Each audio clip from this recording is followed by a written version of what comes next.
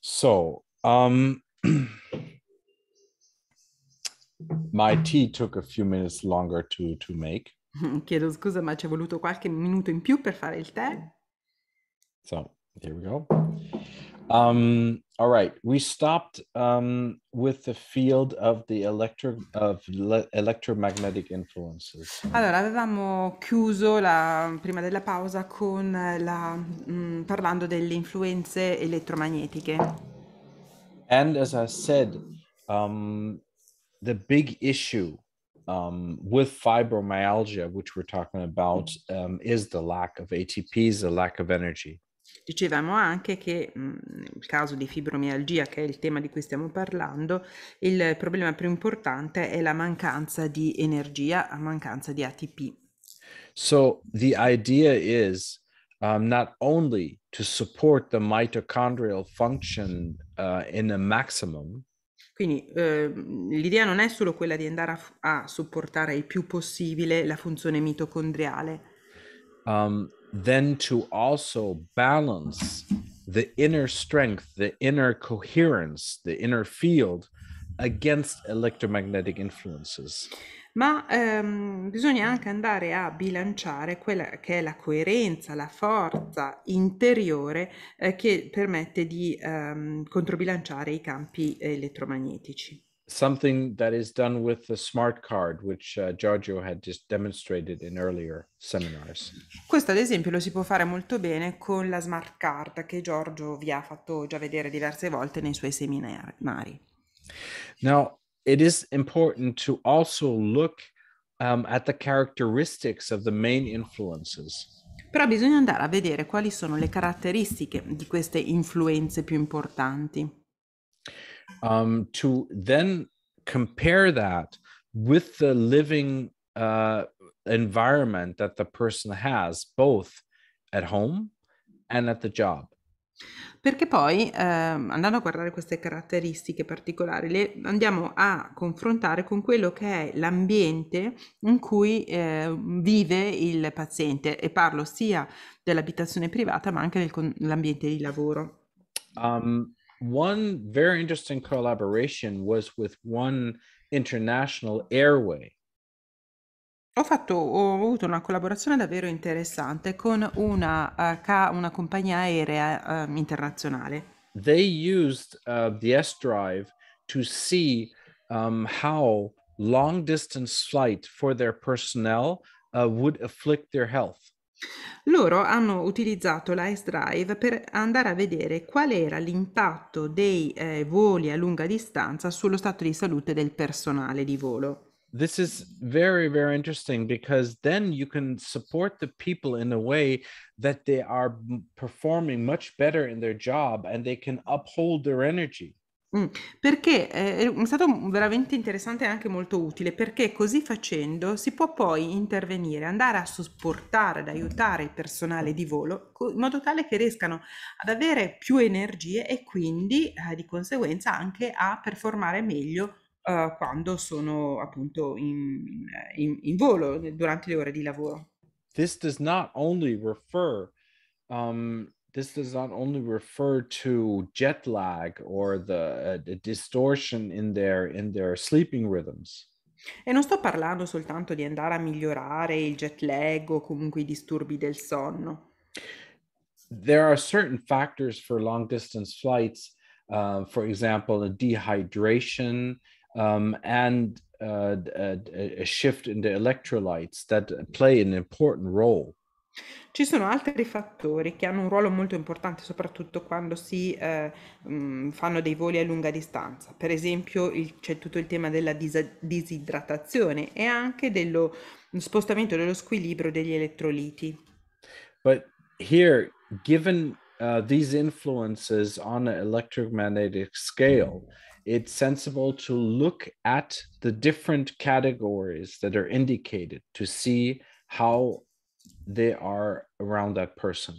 Allora, visto che in questo caso abbiamo tante interferenze elettromagnetiche, è interessante andare a vedere nel dettaglio quali sono le caratteristiche e in che modo interferiscono sullo stato di salute del paziente. I once had a very interesting reading with an American patient. Una volta mi è capitato di leggere un report molto molto interessante che riguardava un paziente americano. I don't know if I've told this story, but it is actually very funny. Non so se ve l'ho già raccontato questo aneddoto che trovo davvero divertente. This person was susceptible to microwaves. Questa persona era molto sensibile al microonde, al forno a microonde. But at the same time, this person was very biological, alternative, almost in a militant way. Ma era una persona alternativa che seguiva un po' tutta l'alimentazione biologica, ma davvero in maniera estrema, era un po' come un militante Yeah, della salute. super green. Mm. Um, and uh, she was actually insulted by saying, well, I detest microwaves. I don't use them. I don't like them. I don't have one, so has Quindi nothing to do with me. quando le disse appunto che era molto suscettibile ai microonde, quasi si offese perché disse: Ma stiamo scherzando, io odio il microonde, non ho niente a che fare con i microonde, mi tengo alla larga del microonde.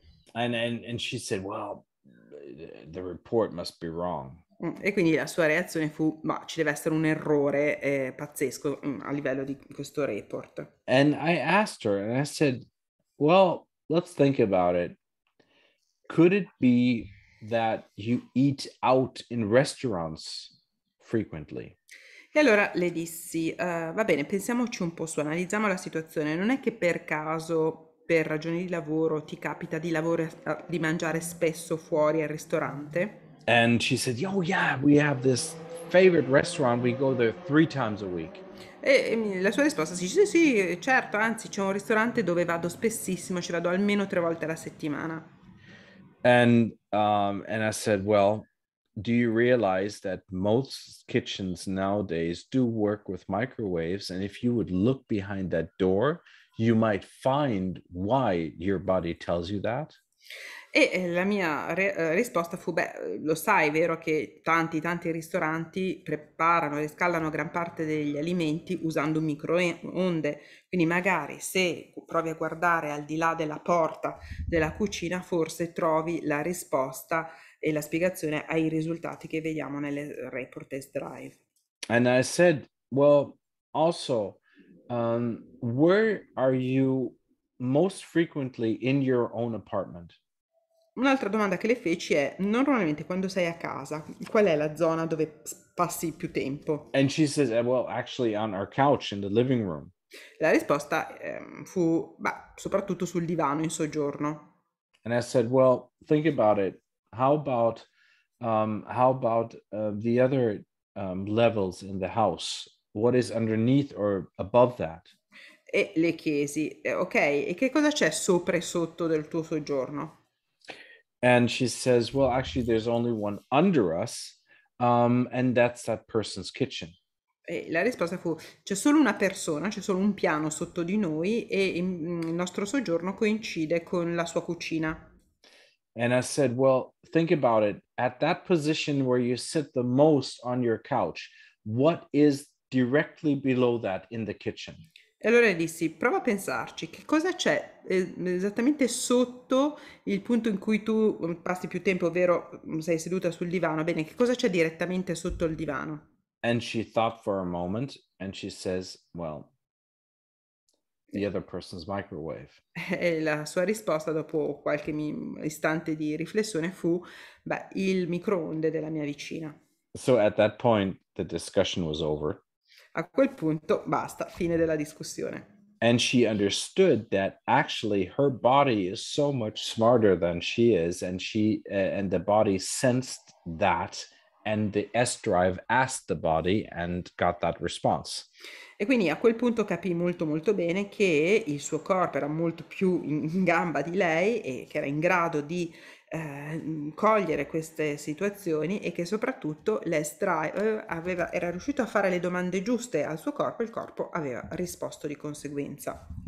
So it is sensible and it is also helpful to look at to look at the findings and ask behind it and look what could possibly be the issue.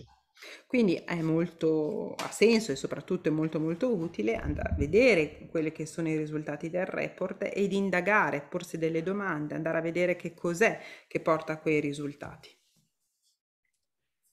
Okay, just let me fix in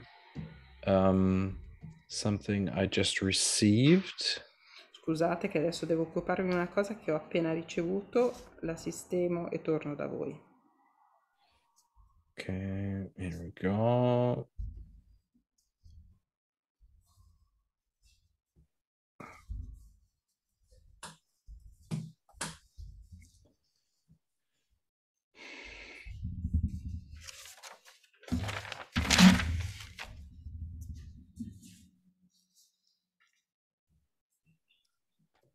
Sorry, I just received a message and I need to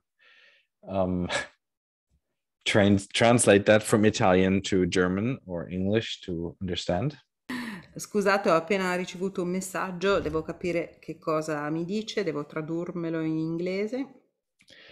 Okay, fine. Perfect. So, all right. So let's continue here. Allora, continuiamo.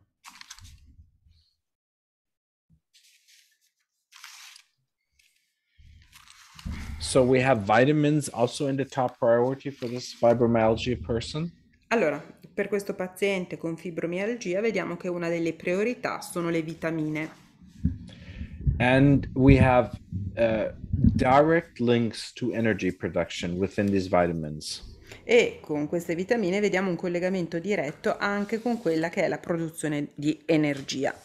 Which directly correlates with vitamin B2, B3, and K1.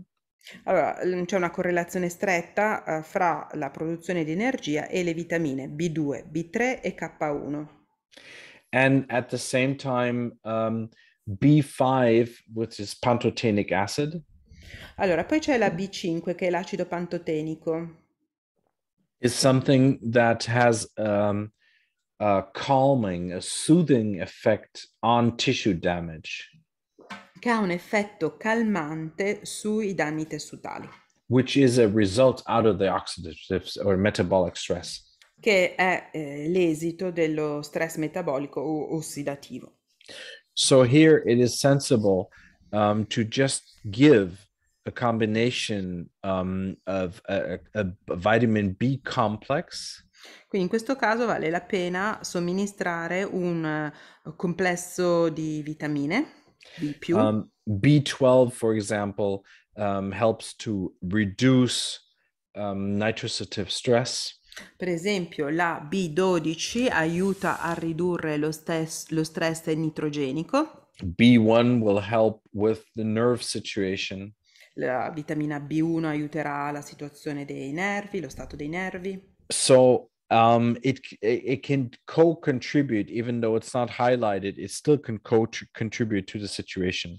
Quindi anche se non è evidenziata qui la B1, tuttavia può contribuire sicuramente a migliorare il quadro clinico.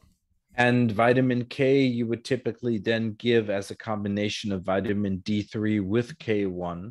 In genere, per quanto riguarda la vitamina K, si somministra diciamo, un preparato che combina la B3 e la K1. Okay, and a D3 as in Dora. Scusate, D3, Yes. non B. And therefore, this is a contribution to the metabolism and to the energy production, all of it. E anche questo contribuisce al metabolismo e alla produzione di energia.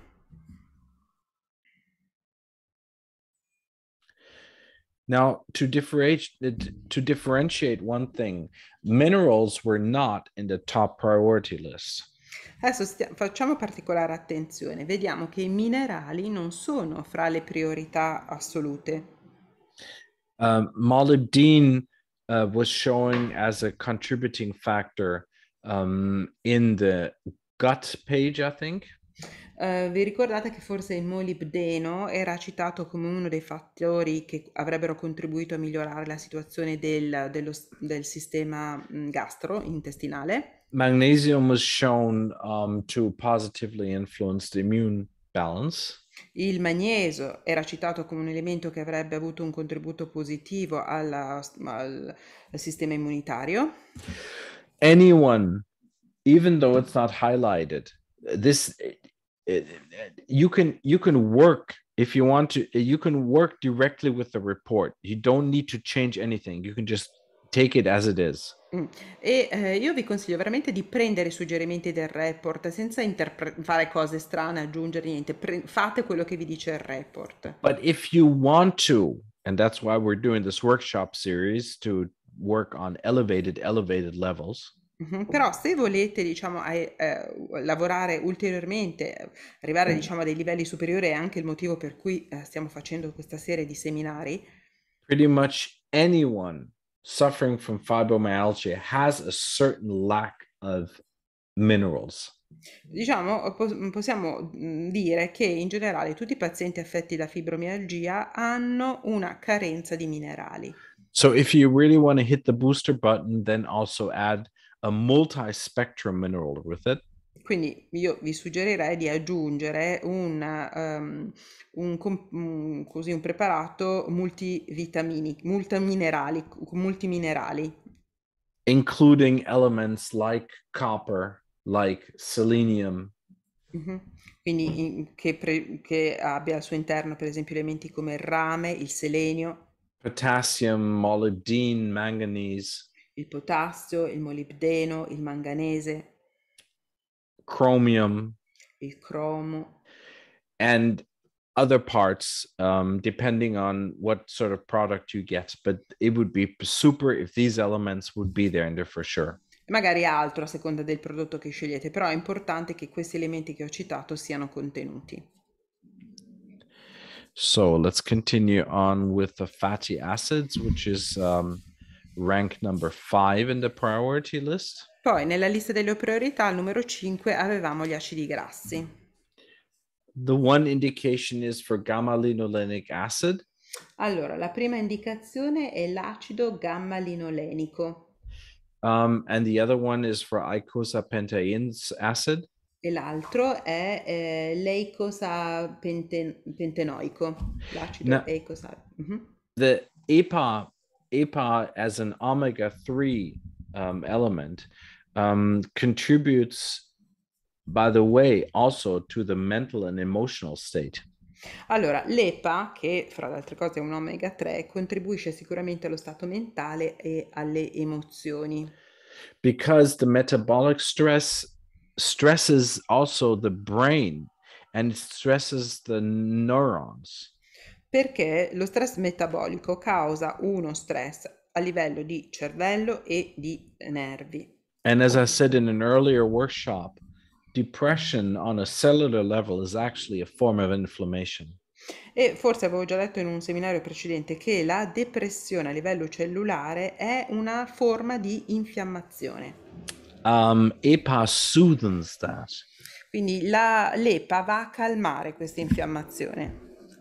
Now, the gamma-linolene acid L'acido gamma-linolenico is something that has an influence on the fat metabolism, ha un effetto, un'influenza sul metabolismo dei grassi.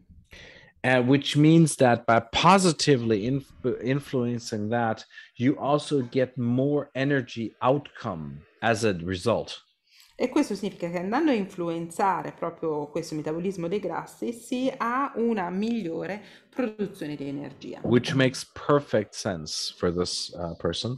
E capite che nel caso specifico di questo paziente questo avrebbe tantissimo senso. Because then we're using several pathways for energy production.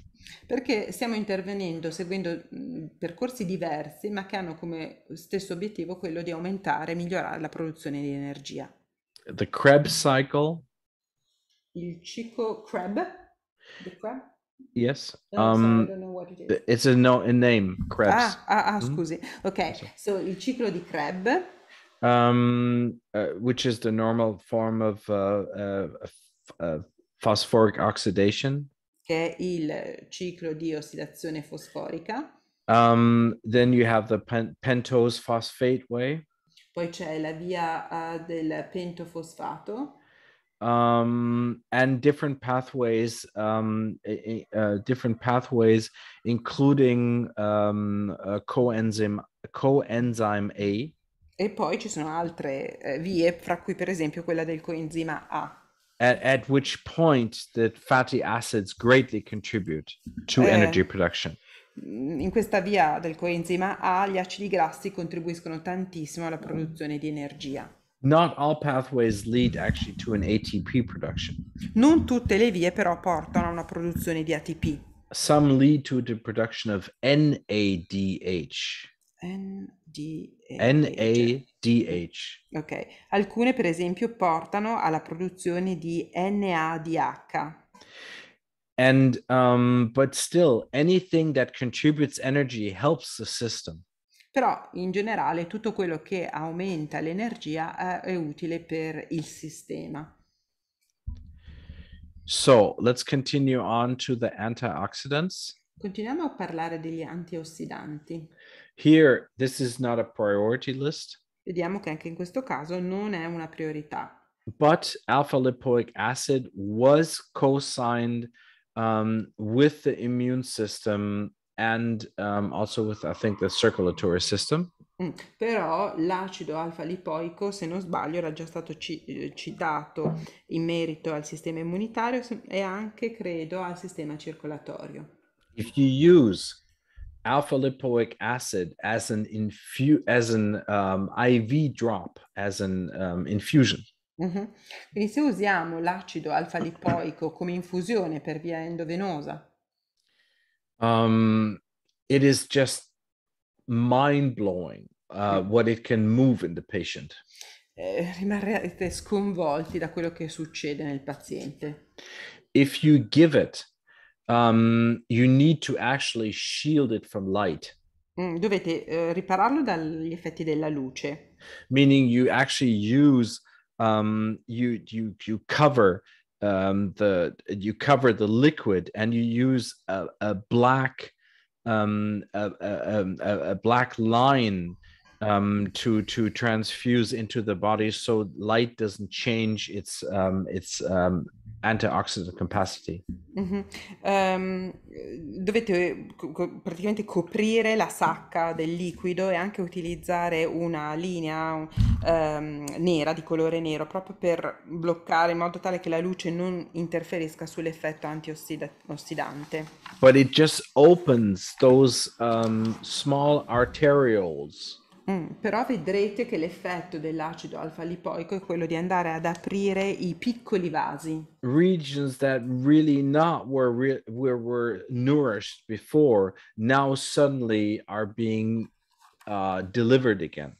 E vedrete che alcune regioni che non erano minimamente nutrite, improvvisamente, molto velocemente, sono di nuovo irrorate.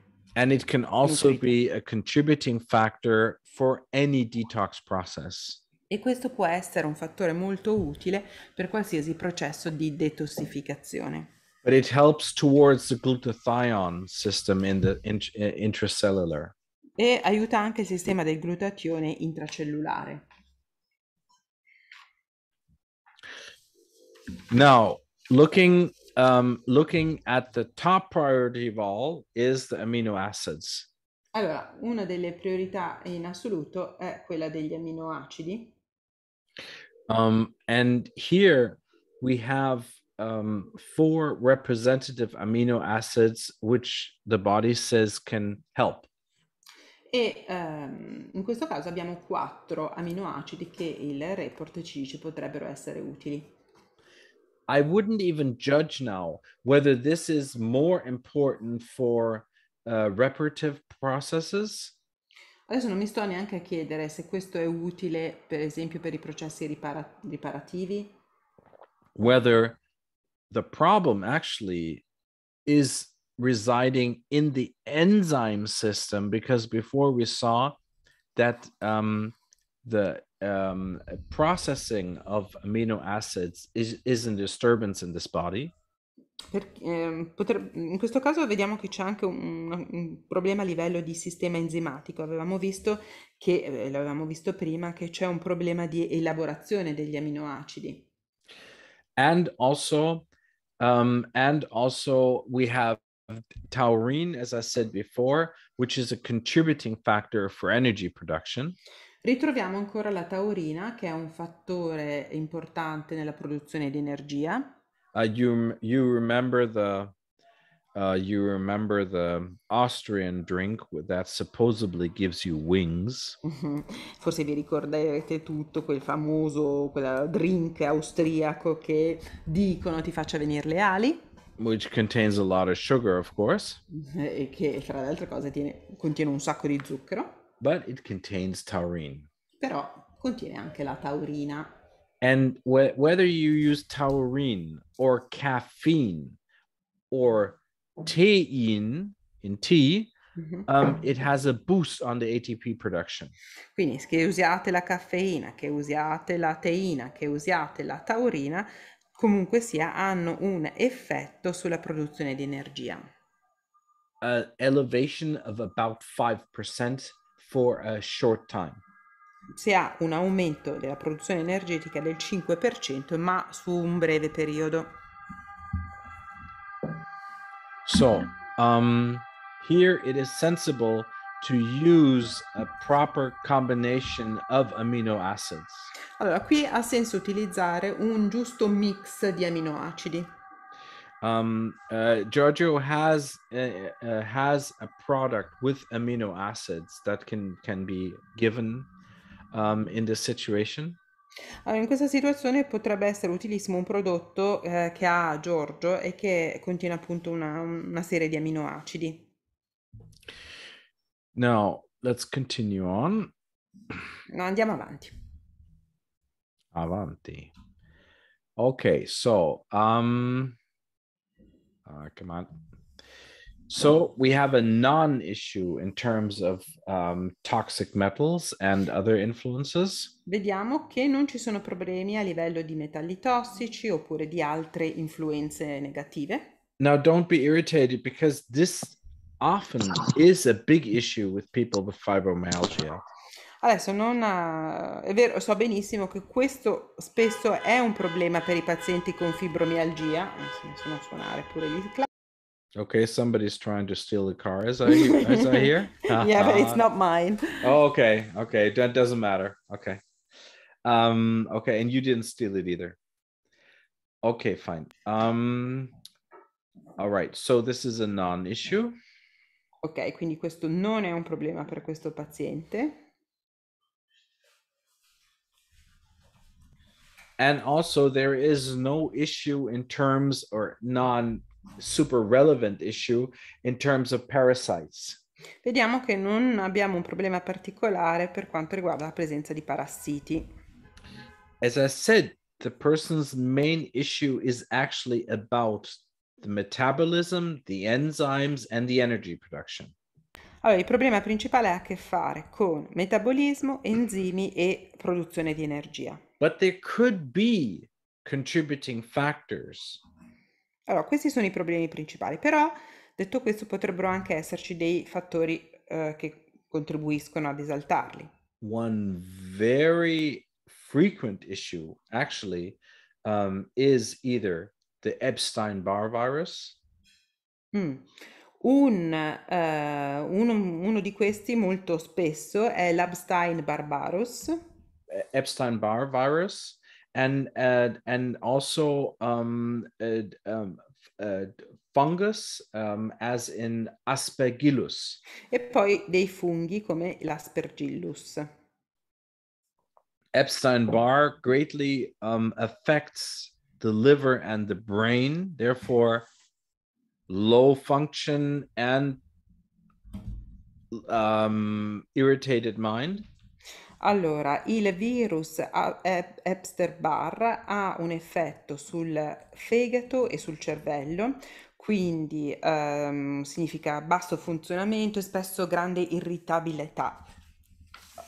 Aspergillus, especially Aspergillus niger, is something that can persist in the lungs. Mentre l'Aspergillus, e in particolare quello niger, spesso sopravvive a livello di polmoni And produces a toxin called aflatoxin, e produce una tossina chiamata l'aflotossina, which is very poisonous.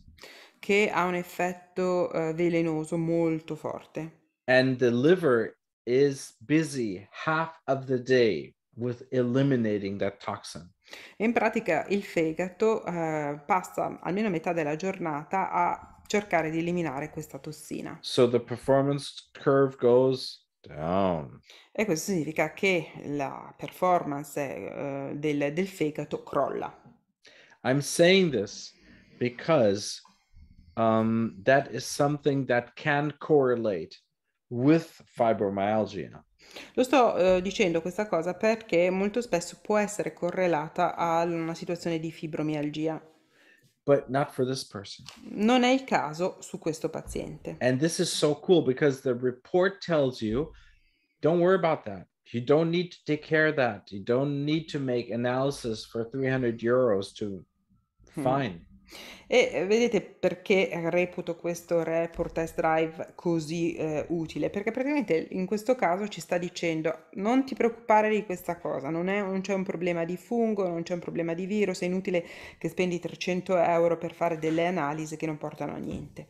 Don't get me wrong. This is the Sdrive, the report is not a laboratory test. Allora, voglio che sia chiaro, non sto dicendo che l'S-Drive è un test di laboratorio, But it provides indicators to help you decide in your therapy regimen.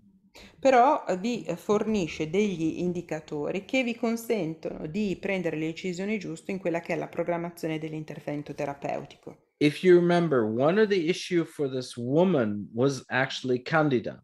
Se vi ricordate, lo avevamo detto all'inizio, uno dei problemi riportati dalla paziente era la candida. Does candida show here? La vedete qui la candida su questa pagina? No. No. So it's not a central issue. E questo significa che in realtà la candida non è un problema In fact, candida likely is related here to a low functioning energy in the pelvic region.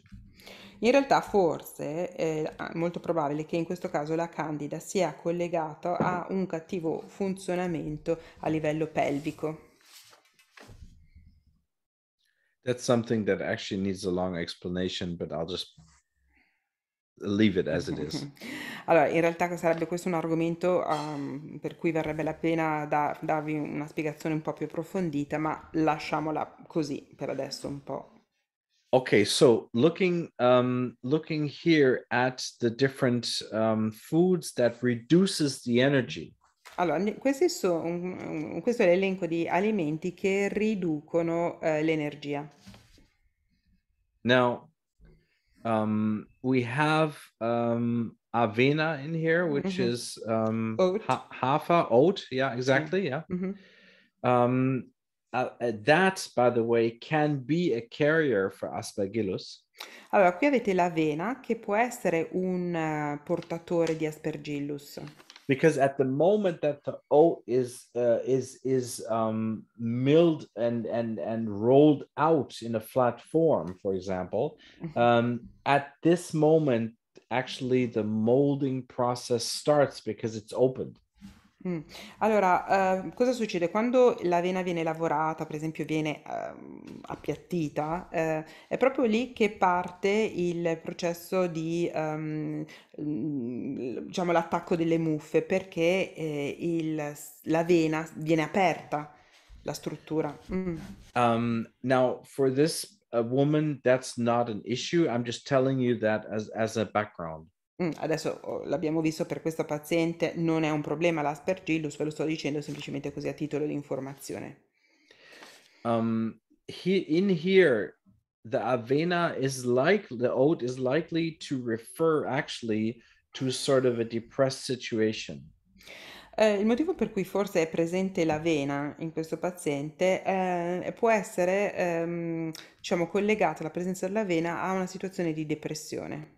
For some people, actually, oat helps against depression. In alcuni pazienti la vena è molto utile per combattere la depressione, For others, not so. ma per altri non è così.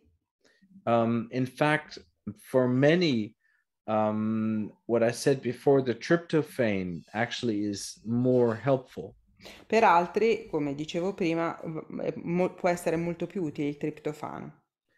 And if you want to take tryptophan in a natural form, Il triptofano in forma naturale, what you do is you eat a certain oat. You eat a certain cereal that originally comes from Middle and South America.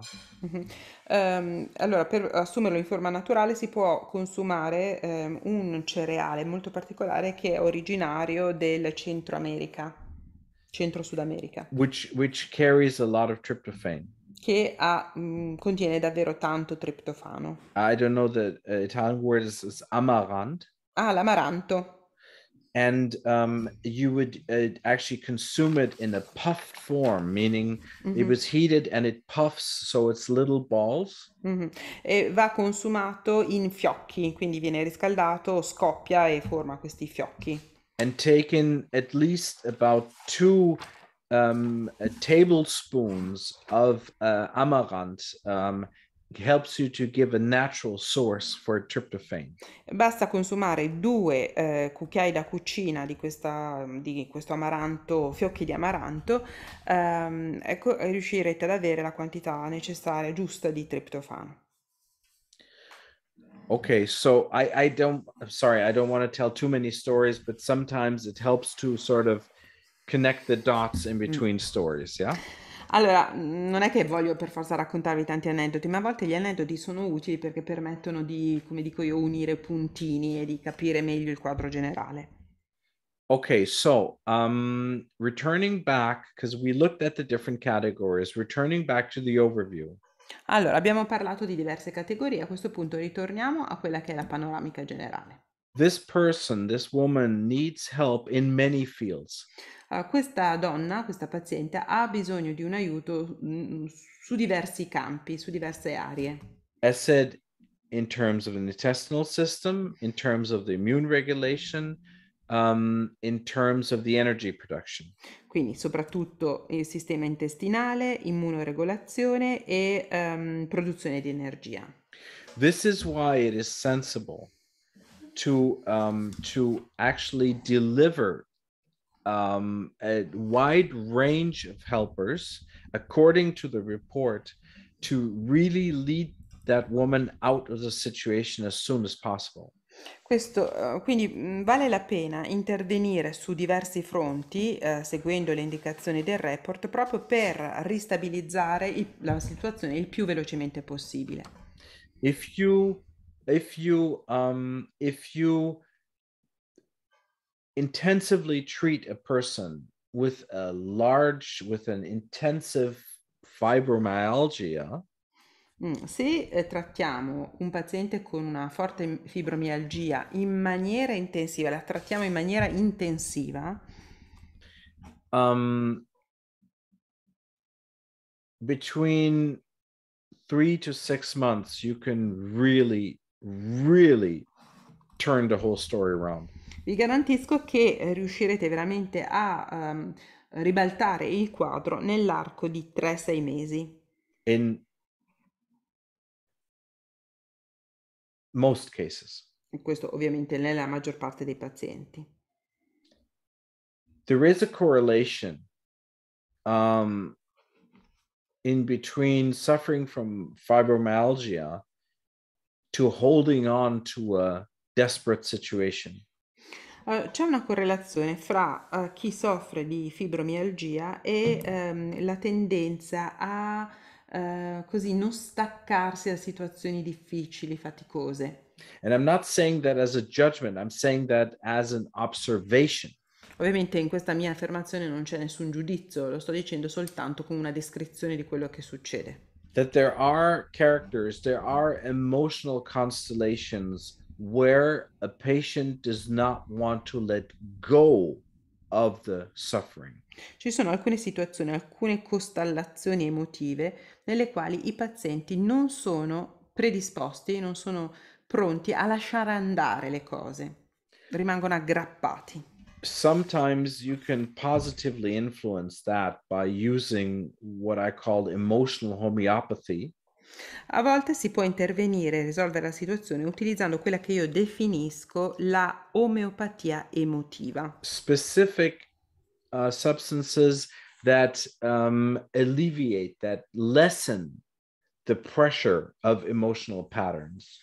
Per esempio, utilizzare delle sostanze che alleviano, riducono questa pressione emotiva Releasing more of the original character e che permettono di portare alla luce più aspetti del carattere originale di questa persona. and permitting more emotional leeway, more emotional room to vibrate. E che permettono, che danno più spazio emotivo e che consenta proprio una maggiore vibrazione emotiva. Instead of being confined to a narrow pathway that's always taken. E quindi anziché quindi più spazio alle emozioni piuttosto che rimanere confinati in uno spazio ristretto che è già affollato da altre emozioni. Okay, fine. So, I would like to turn to the second. This was super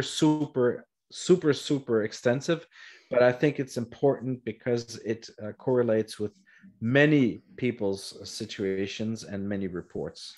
Allora, adesso abbiamo dedicato tantissimo tempo a questo report, siamo andati veramente nel dettaglio, però valeva la pena farlo secondo me perché si correla molto bene a tante situazioni che vi capiterà di vedere frequentemente. Obviously, any report is specific and Ovviamente, individual. ovviamente ogni singolo report è specifico e si riferisce ad un caso individuale. But Ma sometimes there are certain patterns that reoccur. a volte possiamo rilevare degli schemi, delle situazioni che si ripetono un po'.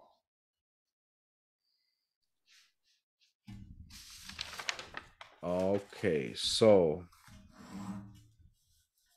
Scusa, si può intervenire? Can we ask a question? Is that yes, possible? Do you absolutely, mind? please. Sì, prego. That's Giuseppe? Sì, Giuseppe. Hi, Giuseppe. Sì, buonasera, Buonasera. grazie e complimenti. Niente, io volevo portare una mia esperienza di 2 giorni fa, l'altro ieri, mi è venuto un bambino autistico, 7 anni. Mm-hmm. So, first of all, congratulations and thank you very much. Now, I'd like to share with you something that happened to me 2 days ago. Yes, please. I saw a 7-year-old autistic child was Yes. brought to my attention. Yes. Sì? E dall'Sdrive sono uscite la categoria acidi grassi e acido gamma linoleico, poi sostanze chimiche idrocarburi. Yes. Okay, so I understand. Muffe, spore, virus. Molds, spores and viruses. E interferenze, microonde, monitor, computer e frequenza estremamente basse. Okay, so interferences, microwave. I got it all. Thank you. Yeah. Diciamo, questo è quello che è uscito più grosso. So these were the main things. Giuseppe, I don't know if you were part of I think 2 weeks ago where I also covered an autistic case, or were you there? Non so se Giuseppe, non so se c'eri, mi pare un paio di settimane fa avevamo parlato di un caso di una bambina autistica. Non so se c'eri. Forse no, forse non No, c'è. maybe I was not there. No, fine. I'm just watch out whether I repeat myself or not. So I can absolutely. The point is, with autistic children, it is, of course, and I'm not telling you anything new, it's a combination of both emotional but also very physical reactions. Allora, non fa niente, certo, capisco benissimo che è semplicemente che non volevo ripetere cose che magari avevi già sentito. Allora, nei bambini autistici, e questo non sarà una novità sentirlo dire, ovviamente c'è un po' un mix di situazione emotiva, ma anche come un blocco fisico. On the level of nerve cells of the brain, actually, autism has inflammatory components. Allora, l'autismo ha una componente infiammatoria a livello delle cellule nervose del cervello, especially linked with the so-called interleukin 6. e questa componente infiammatoria è strettamente legata all'interleuchina 6. It is important to work anti-inflammatory in these systems. Quindi è importante lavorare con un obiettivo antinfiammatorio a livello di del sistema. Now, you were talking about hydrocarbons and chemicals. Citavi prima che nel report erano venuti fuori gli idrocarburi e i componenti chimici, composti chimici. At this point, obviously, and I'm sure you'll do that, it is sensible to use a detox protocol. Ovviamente, immagino che tu lo stia già facendo, il primo consiglio che mi viene in mente è quello di utilizzare un protocollo di detossificazione. But maybe at the same time, it will be interesting to see how well phase 1 and phase 2 detoxification processes actually work with this child. Però vale la pena andare a vedere fino a che punto i processi di detossificazione di fase 1 e di fase 2 funzionano su questo bambino. Which might even be a possibility for a genetical analysis. Forse ti consiglierei anche un'analisi genetica. Sì, già ci siamo attivati. Yes, we actually started that. Okay, perfect, super. Benissimo. Super. Anche, diciamo che la mamma utilizza, diciamo, dalla mattina alla sera come cucinare, diciamo, i microonde. Infatti lo utilizza tutti i giorni. E questa è la cosa che mi ha sorpreso. Well, I was really surprised to know that actually the mother of this child, she basically cooks anything with a microwave. So she uses the microwave from early morning until night. Nice. I don't know what to say about it. I mean, it's a story that tells itself. Yeah. Okay. Diciamo, non vedo niente da aggiungere, parla da sé questa storia. And in early years, the milk for the child was also heated in the microwave. Immagino che perfino il latte all'inizio dello svezzamento, insomma, all'inizio della vita di questo bambino, probabilmente riscaldava anche il latte col microonde. Sì, anche il latte, ma tuttora gli fa mangiare latte, formaggi, tutte cose che per esempio per questi bambini a livello intestinale sarebbero da non dare. Well, yes, she did, and even now this child eats lots of milk, dairy products, things that of course should be avoided for the gut system. Yep. And also for the nerves. I'll tell about that in a second. Sì, sia per l'intestino ma anche per i nervi. Adesso ve lo spiego fra un istante. The microwave was actually developed for space stations, so astronauts can heat their food. Il microonde era stato sviluppato per le stazioni spaziali per consentire agli astronauti di mangiare. I just doubt that the mother is an astronaut. Dubito che la mamma di questo bambino sia un astronauta. Okay, No. but now anche la pizza surgelata messa al microonde, cioè siamo a questi livelli. You know, she even buys frozen pizza and she puts it in the microwave. okay, well, somebody sneak in there at night and just rip it out of the kitchen. Deve entrare in casa di questa famiglia e proprio prendere di notte il microonde e buttarlo via. The point about the microwave, it actually changes. It changes the protein configuration, meaning what's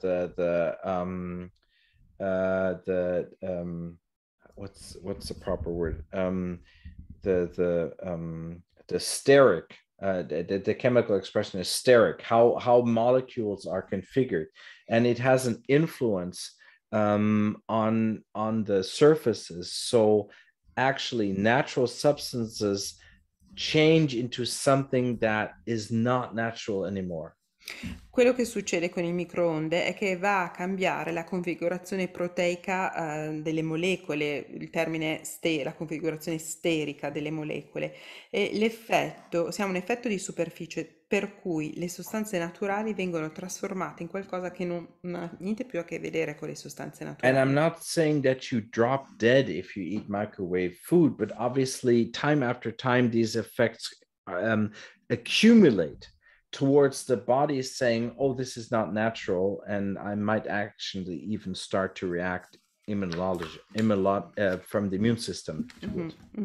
Non è che sto dicendo che se mangi cibo riscaldato nel microonde improvvisamente cadi per terra morto. Sto dicendo che nel tempo c'è un accumulo tale per cui ad un certo punto il corpo reagisce, dice oddio, qua c'è qualcosa che non va, devo reagire, e lo fa scatenando una reazione immunitaria. Esattamente, è l'insulto continuo, chiaramente, e poi specialmente su una struttura debole come un bambino di questo spessore, e chiaramente secondo me è un aggravante molto, molto maggiore. Well, absolutely. It's a day after day continuous insult against the body. And then when you have such a weak situation, as it is the case with this child, it aggravates, it makes the situation even worse.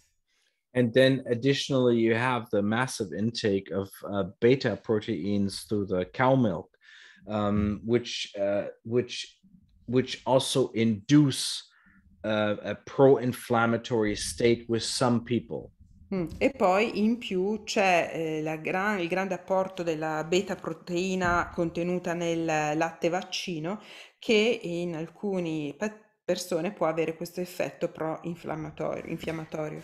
And the problem is not really the milk as it is. In fact, many people that have a problem with cow milk can still drink raw milk that's unprocessed. Il problema non è tanto il latte vaccino, perché ci sono tanti pazienti che hanno problemi legati al latte vaccino che però possono bere il latte crudo, cioè il latte che non è stato lavorato.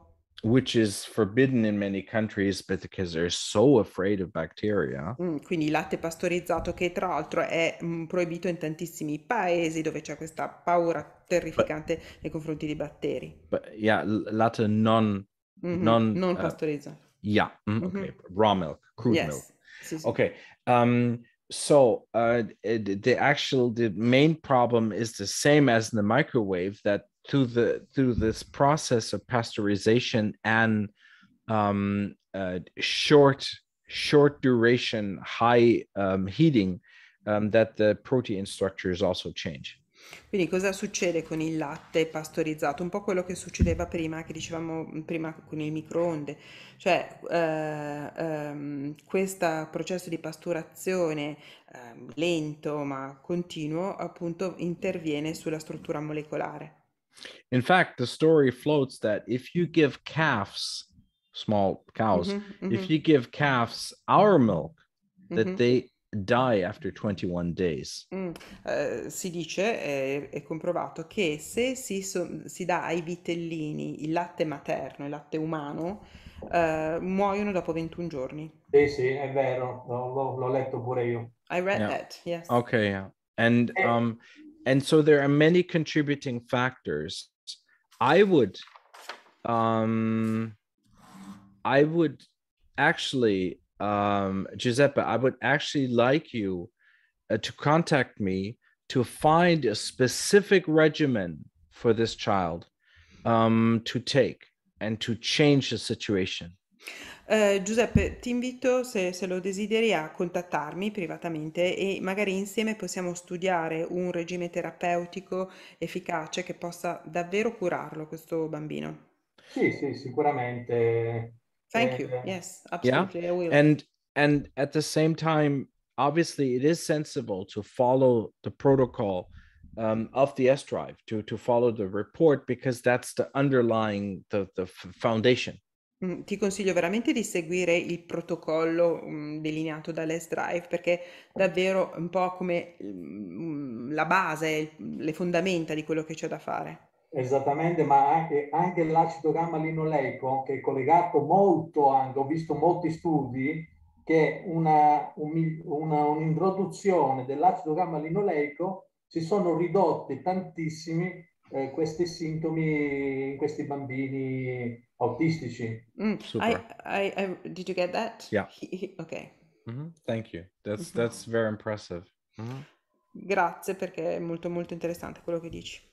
And I have a few more components and elements that you can also add to induce immune modulation. Ci sono altri componenti, altri elementi che dovremmo immettere nella dieta per indurre immunomodulazione. Okay, cool. All right, Giuseppe. So we're headed off, and we'll talk these days. Bene, allora grazie Giuseppe, magari ci risentiamo nei Grazie a prossimi voi. giorni. Grazie. Thank you. And thank you for your contribution also, because I think this is part of the workshop is to also exchange ideas. E grazie anche per aver preso la parola, perché proprio questo il senso di questi incontri è quello proprio della condivisione delle esperienze. E allora vi dico un'altra cosa. Io a fine mese presenterò una tesi universitaria di secondo livello proprio sull'S-Drive. Ho fatto Well, 150 pagine di tesi, tutto sull'S-Drive. Well, let me mention one more thing, if you don't mind. At the end of next month, actually of this month, I Yes. will presenting a university thesis on the S-Drive. It's a 150-page long thesis on the S-Drive. Cool. That is so cool. Fantastico, Wow. bravissimo. Wow. Okay, we're gonna need to talk. Allora dobbiamo proprio parlarci, Giuseppe. Wow, super. Grazie, un abbraccio. Super. Very Thank impressive. you. A big hug. Yeah, absolutely. Yeah, grazie. And in Italy and in other countries, you would refer to natural ways of working. You would refer to them as natural paths or naturopathical or anything like that in the wording. In Italia e in altri paesi, quando si lavora, diciamo, a livello naturale, utilizzate il termine naturopatia, no? Now, in Germany, we have actually two words to speak about this field. Invece in tedesco usiamo due parole per parlare di queste cose. And obviously, with a very long tradition. Ovviamente in Germania c'è una tradizione molto molto lunga, antica. We call it also experience medicine. Noi parliamo di medicina dell'esperienza. And I love this term. Un termine che adoro. Because we share experience. Perché vedete un po' quello che facciamo qui, condividiamo esperienze. We exchange experience. Condividiamo esperienze. And no matter how many studies told you that something is supposed to be just super.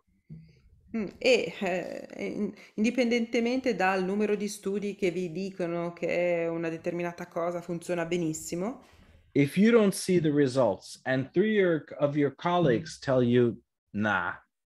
Se tu in prima persona non vedi i risultati e poi ci sono altri 3 colleghi che ti dicono ma va, non è così. Sometimes those are the studies you should be trusting. Magari sono proprio queste le cose di cui ti devi veramente fidare. Okay, perfect. All right, so I'm very much looking forward for the talk. Bene. Allora non vedo l'ora di risentirti, Giuseppe. And I would like to show a second report in the time remaining. Ma adesso, se siete d'accordo, per il tempo che abbiamo ancora a disposizione, vi farei vedere il secondo report. This person has apparently a massive vaginal problem. Allora, questa paziente apparentemente ha un enorme problema vaginale. From what has been given to me, wait a second. From what has been given to me, it's a woman. Allora, si tratta di una donna. And she is taking massive doses of both hormones Che ha assunto dosi massicce di ormoni and at the same time also taken antifungal medication. ma ha preso anche enormi quantità di farmaci antifunginei. That's all I know. Ecco, queste sono le informazioni che ho io, niente di più. So let's look at the report. Allora, andiamo a guardare il report.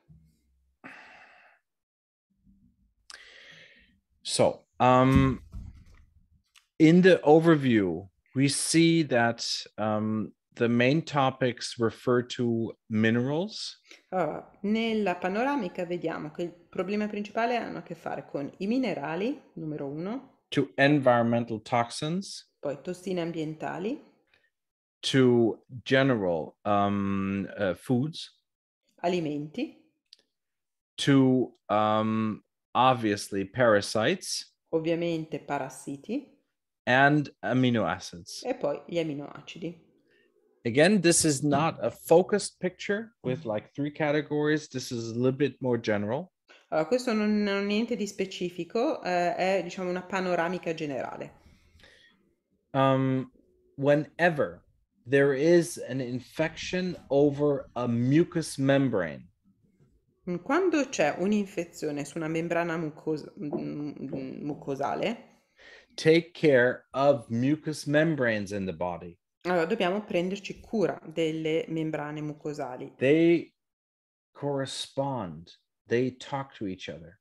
Perché si parlano fra di loro, sono in stretto correlazione le une con l'altra, si parlano. Referring to the inner ear, Per esempio la parte interna dell'orecchio, referring to the sinuses, i seni, to the ventilation tracts, il tratto della ventilazione, to the gastrointestinal tract, of course, the biggest surface, ovviamente il tratto gastrointestinale che rappresenta la superficie più estesa, and the vaginal tract, e if poi given. il tratto vaginale, ovviamente nelle donne. So taking care of the mucous membranes will always improve the situation in the other mucous membranes. Allora, quindi prendersi cura delle membrane delle mucose avrà un effetto su tutte le mucose. So let's look at the categories. Allora, andiamo a vedere più nel dettaglio le varie categorie.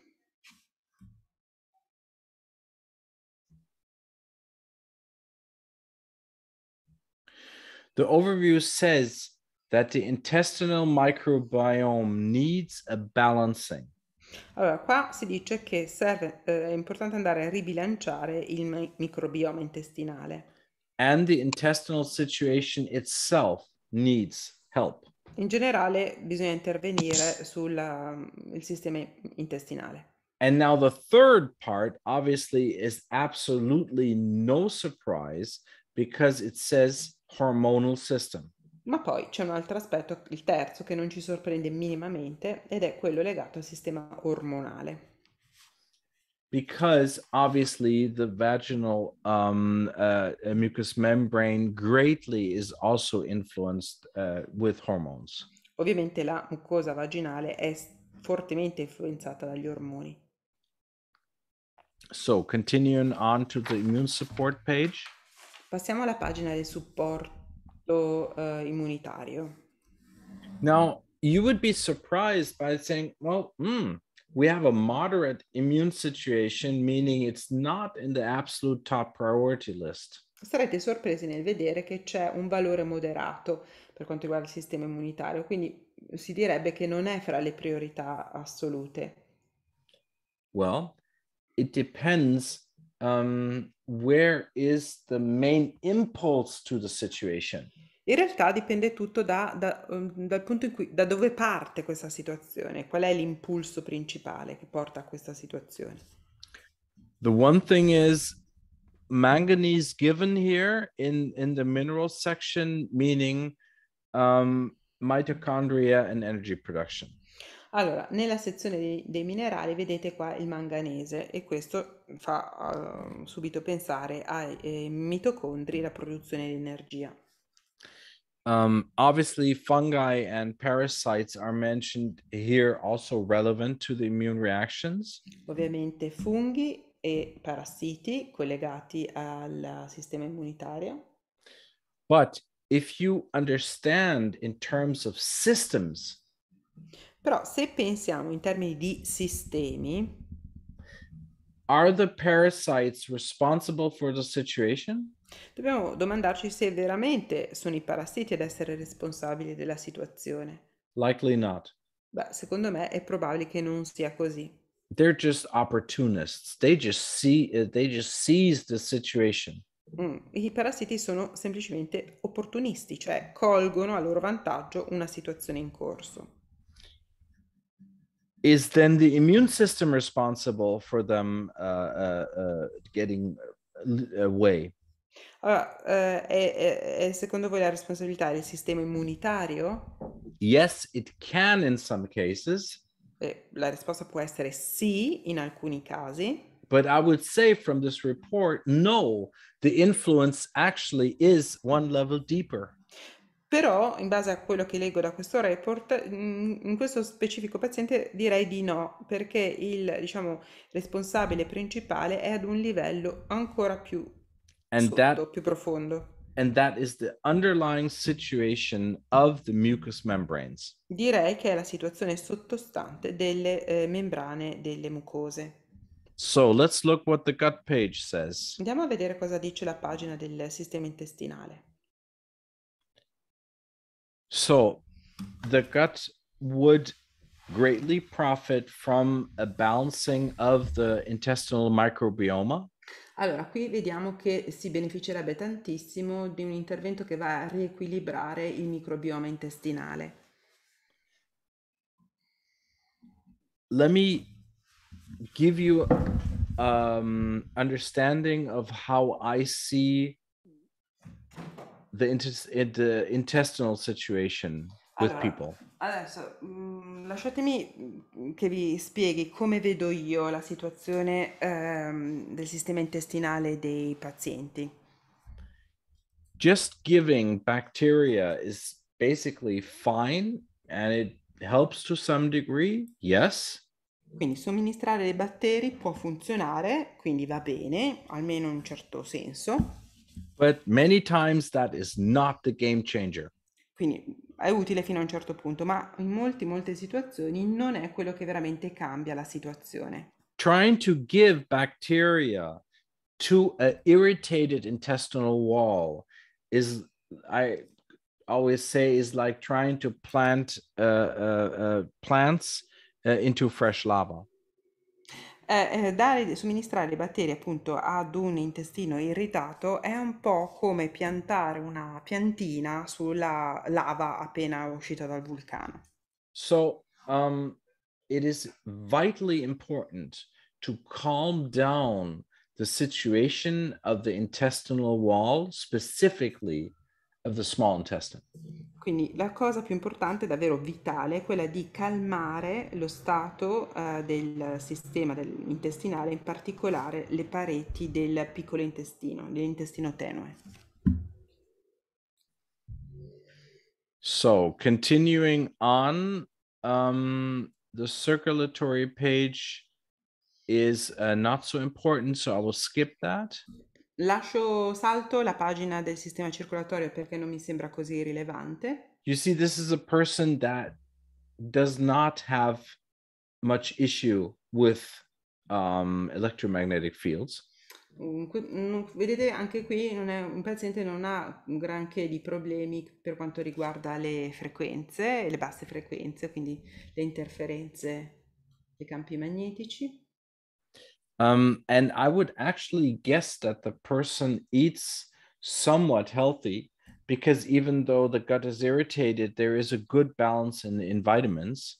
Direi che è una persona che si alimenta bene, perché anche se c'è questo problema a livello intestinale, vedete che tutte le vitamine sono ben equilibrate, ben bilanciate. But there is not in minerals.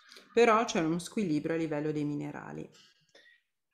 Now, if the intestinal wall is irritated, it doesn't only have a problem of not being a proper defense wall.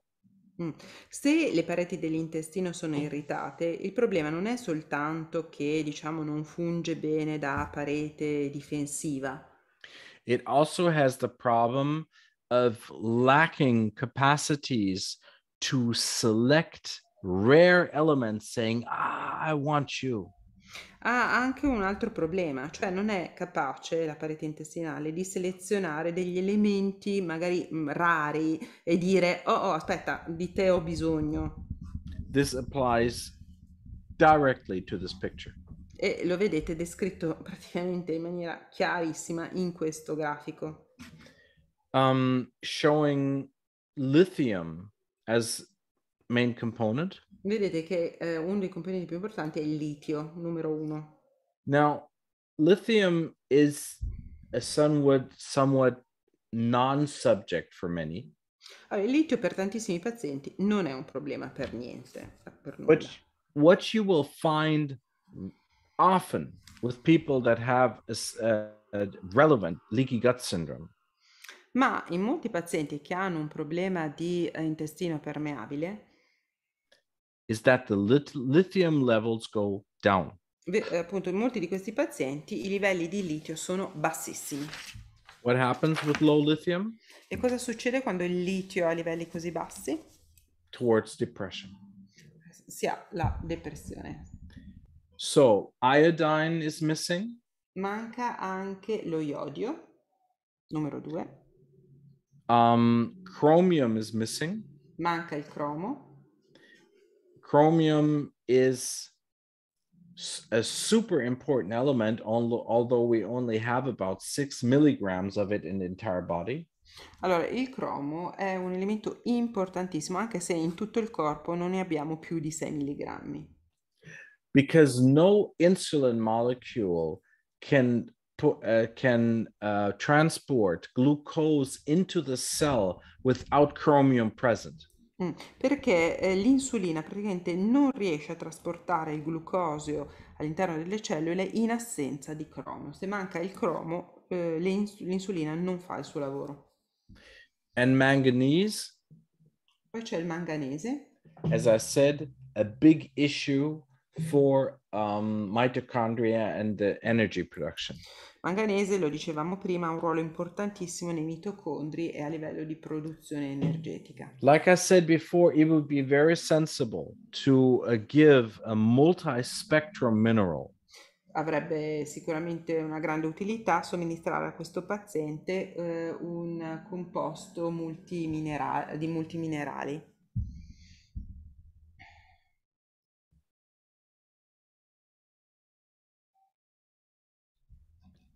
So the acidi grassi are not in this focus either. Acidi grassi non sono un problema.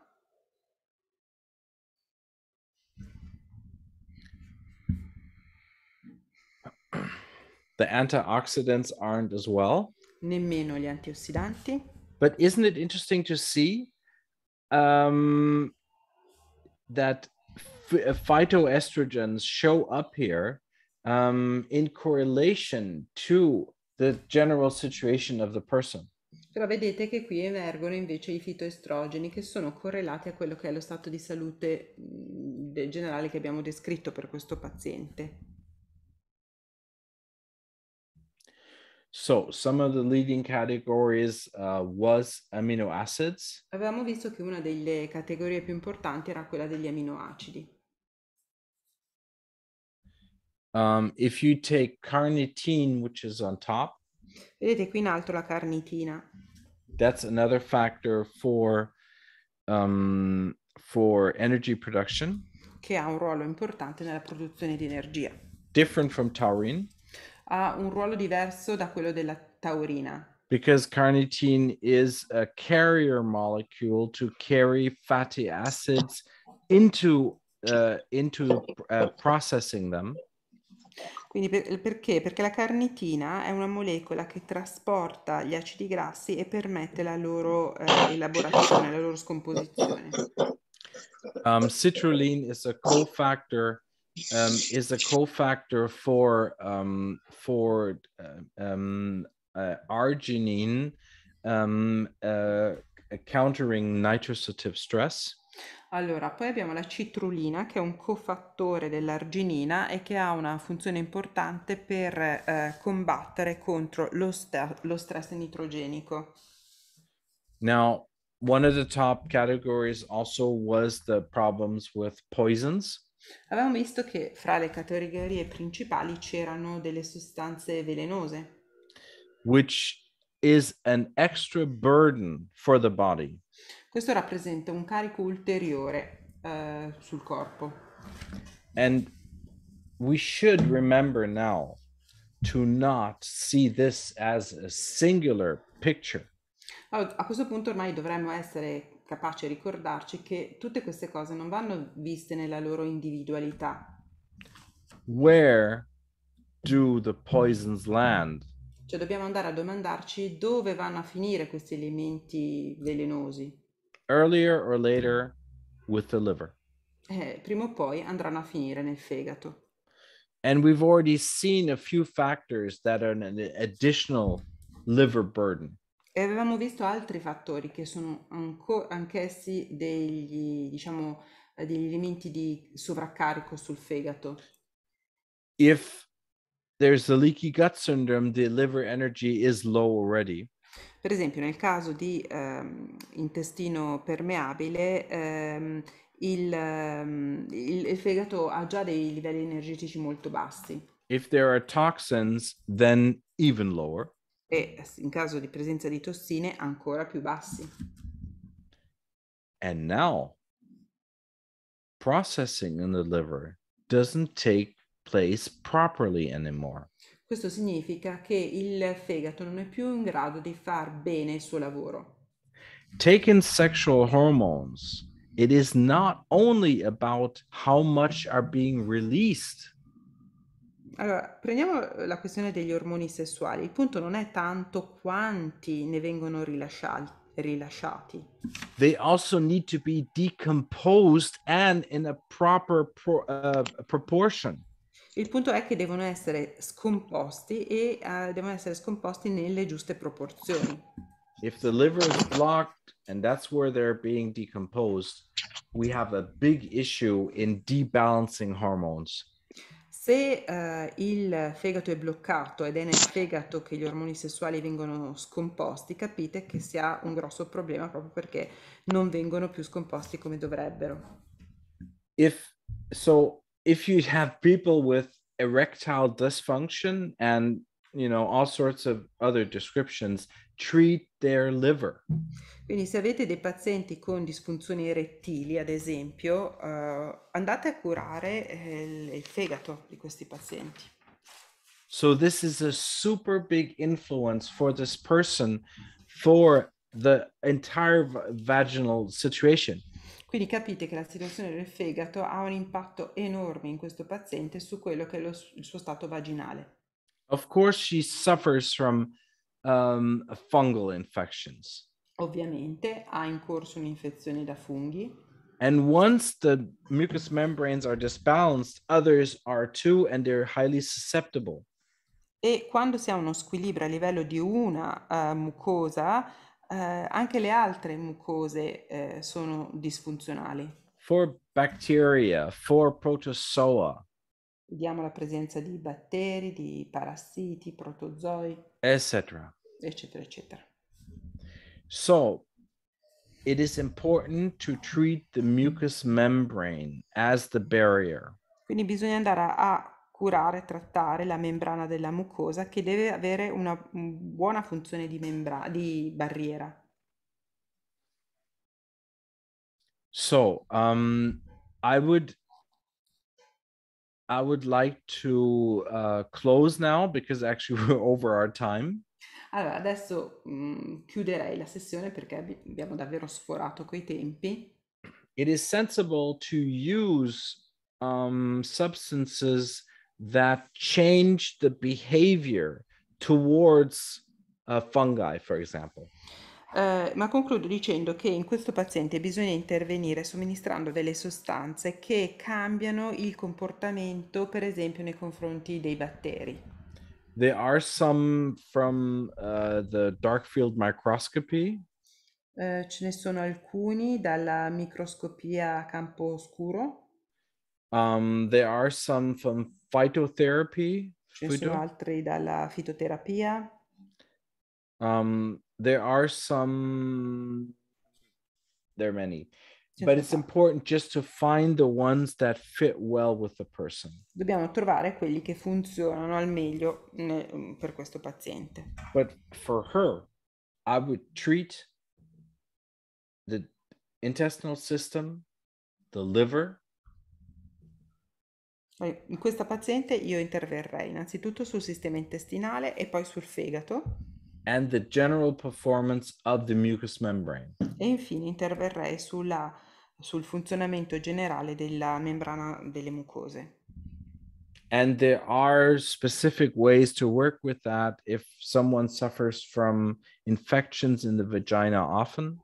E ci sono dei modi specifici per intervenire soprattutto in quei pazienti che spesso riportano infezioni della vagina.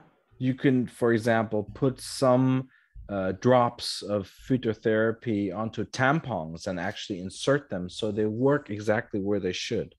Per esempio si possono utilizzare delle gocce di alcuni prodotti, le si mette sui Tampax, sui tamponi in modo tale che intervengano e agiscano là dove devono effettivamente agire. But the one thing wasn't addressed yet.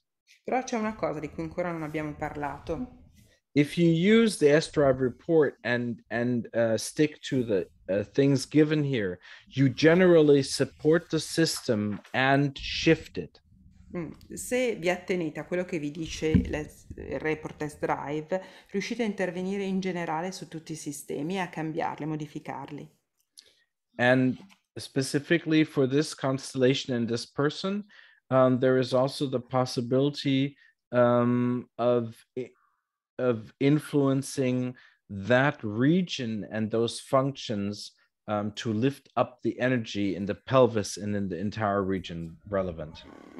E se appunto in questo paziente c'è la possibilità di intervenire, di andare a regolare soprattutto la regione pelvica e di aumentarne la funzionalità. I'm speaking a little bit obscure now because you have to test out what fits perfect for this person. Adesso non sto dando troppi dettagli, parlo in maniera un po' oscura perché vorrei che foste voi a provare a immaginare che cosa funziona bene su questo paziente. But the foundation is carrying out the Sdrive report to lay the path to change. Comunque, diciamo, la cosa che possiamo portarci a casa è questa. Fidiamoci del report Sdrive per buttare le basi, le fondamenta del nostro intervento. Okay, perfect. Thank you all for attending so long. Bene, allora mi fermo qui, vi ringrazio tutti davvero per essere rimasti fino alla fine, così tardi. Let me stop. Posso chiedere Here una you go. cosa? Ah, Margarita. Hi. She's got a question. One second. Rafaela, thank you so much for translating just flawlessly here. Thank you. Absolutely. So, Margarita, shoot with your question. Ok, Prego, e Margherita. più che altro è una curiosità, non una domanda. It's not really a question, it's just I'm curious about Yes. something.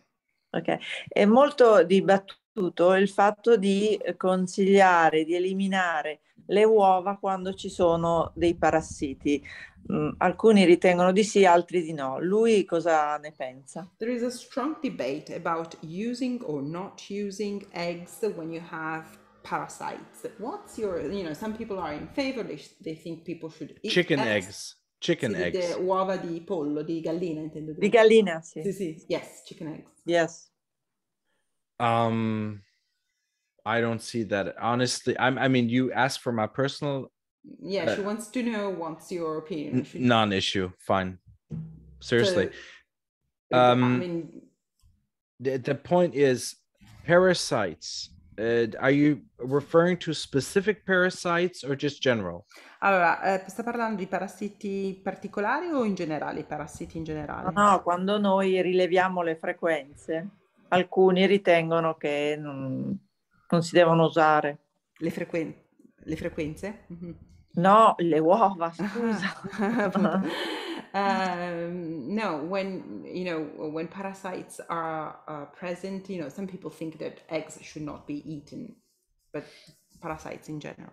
Okay, I'm open to a discussion, but honestly, I have never seen a correlation. And I think it is very, very important to understand the mechanism why a parasite can enter and why it can persist. Mm-hmm.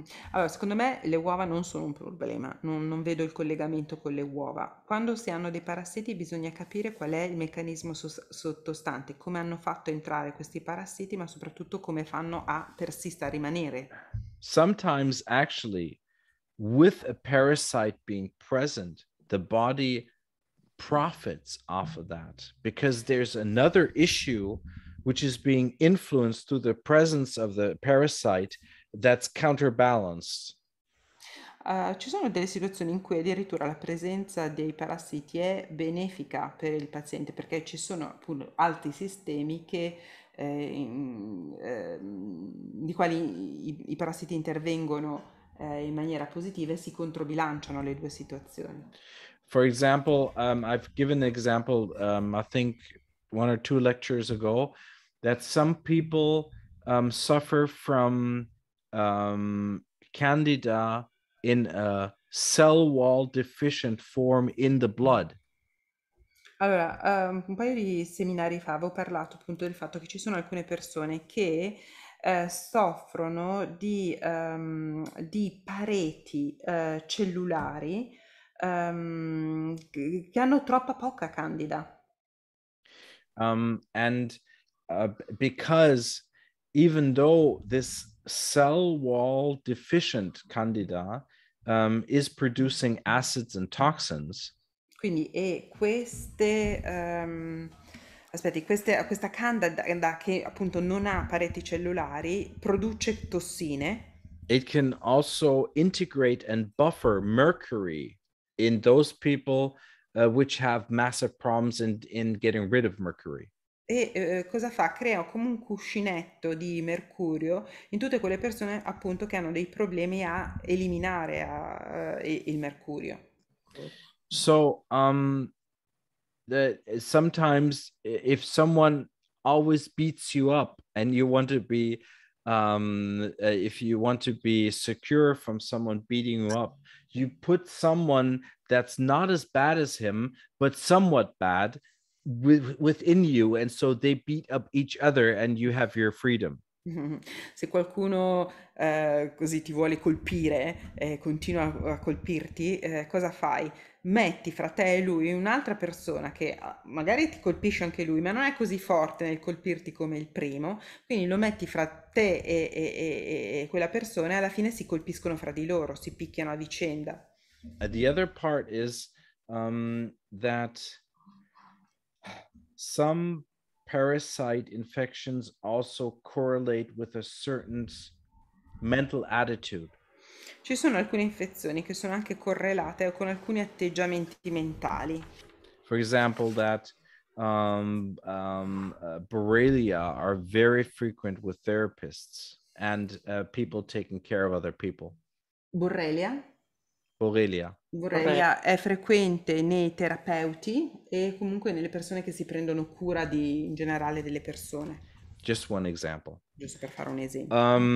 I think it is sensible to think about strategies how to treat parasites. Quindi bisogna pensare a delle strategie che permettano di trattare i parassiti. And at the same time, close the window on ground level in the immune system where the parasites entered. It's important not to always shoot the parasite, but actually to close the window that it came in.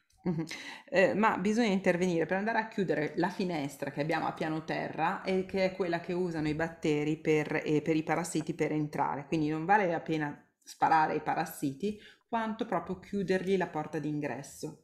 And if you want to, maybe at some times there will be a possibility that we do a workshop on parasite treatment. And I can show you some of the substances I use and some of the concepts being used there.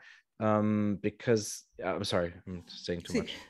No, it's not a problem. Se volete, se ci tenete, magari una volta possiamo organizzare tutto un seminario sui parassiti, così magari vi racconto quali sostanze, quali procedure utilizzo proprio per sconfiggerli. Thank you very much. Okay, well, thank you for your contribution. And as I said, I just love the interchange and bringing in new subjects. I love it. Beh, grazie a te per essere intervenuta. Come dicevo prima, mi piace tantissimo questo scambio, questa possibilità di portare sul tavolo altri punti di vista e anche altre idee, altre cose di cui parlare. Grazie. Thank you. Okay, perfect. All right, so if it's okay with all of you, I would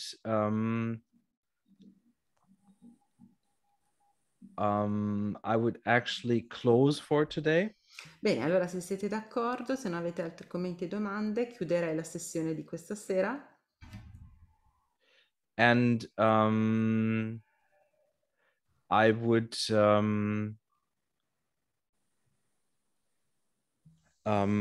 again like to thank you all for participating.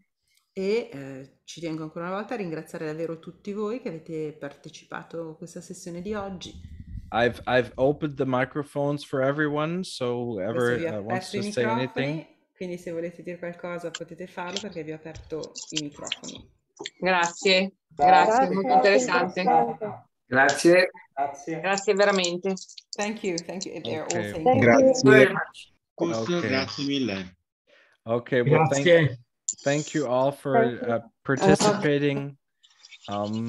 And I see many names that pop up very often here. Aboristia is along every time. I see Antonio is here as well. Giuseppe, there's many joining again. So thank you so much for your attention. Vedo i nomi di persone che vedo sempre, vedo spesso, quindi grazie a tutti voi che tornate frequentemente e comunque grazie a tutti.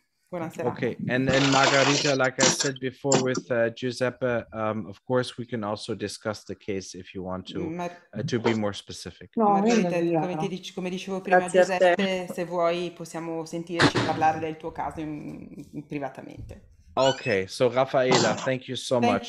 Thank you. Okay, thank you all. Have a great night. Yeah. Thank you. Bye. All right. Bye. Grazie a tutti, So grazie Giorgio. Bye. Grazie Giorgio. Grazie Giorgio. Oh, there he is in the car. Okay. Ciao. Yeah. Okay. Ciao. Ciao. All right. Take. I'm sorry. I have to open Giorgio's microphone here. He wants to say something.